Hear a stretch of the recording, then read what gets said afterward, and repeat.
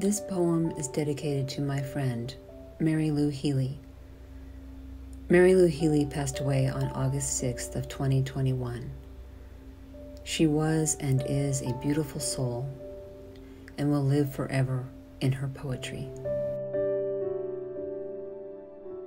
Mary Lou Healy. A beautiful soul, she spins the color of words, making them brighter. With every moment, the songs come to her in dreams, like scholars of old.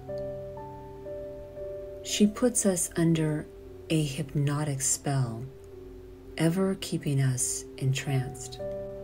Amazing she is, like butterflies in the morn, wearing dewdrop gowns. I have not a doubt heaven smiles as she pens life. The quill is her light.